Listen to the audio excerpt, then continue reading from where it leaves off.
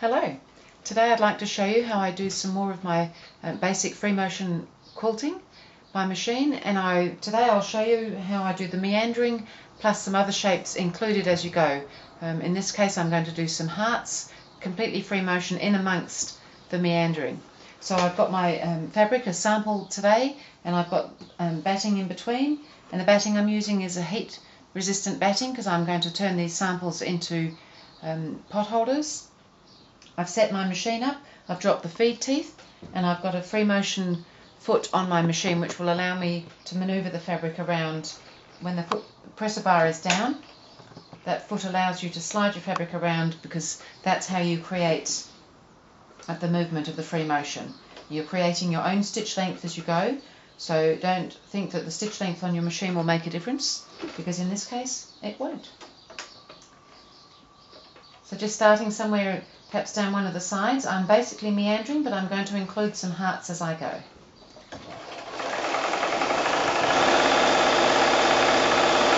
And here's a heart, and I continue on with my meandering.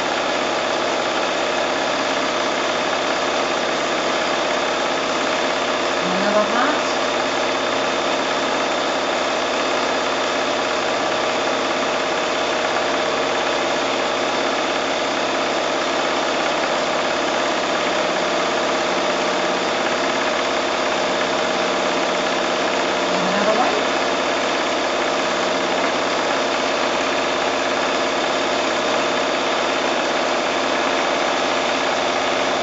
So you can see that as I think of it, I can just include another little heart shape.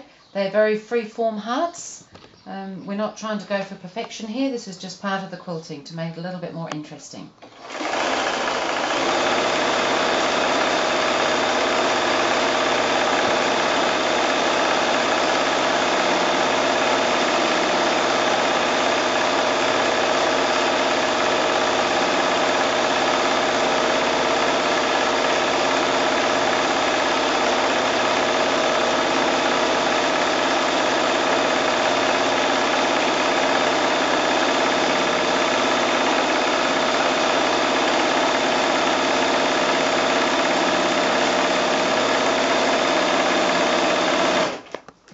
So I would choose a shape that you're comfortable with, such as a heart, or a star, or some shape, a leaf shape maybe, something that's fairly simple to start off with.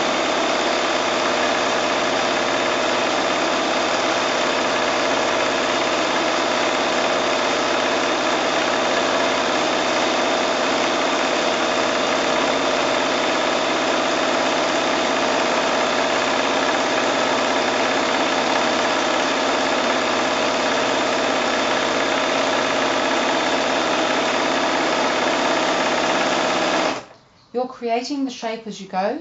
It's like drawing with your sewing machine needle. So you have to imagine that the needle is your pencil.